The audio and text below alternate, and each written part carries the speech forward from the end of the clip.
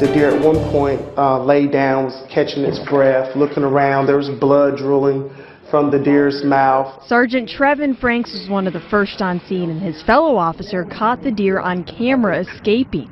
In his more than 20-year career, he says, "This is the first time that I've ever experienced a situation like this. Call going over the radio about a deer running into the school." The school's principal says they do their best to keep out unwanted intruders, but they couldn't stop a deer. We didn't know the deer was around until literally he came through the front door. She is grateful that no students were hurt, and she says this deer had perfect timing. As we had finished up recess, lunch, all those things were over, and the kids were all back in the school safe and getting ready for dismissal. So the worst scenario, it really was the best scenario. It would be even better, police say, if they could track down this deer. If the deer is spotted in the community or something, for humane reasons, if the deer is injured or something, is laying on the side of the road or something, of course we would want the public to call us.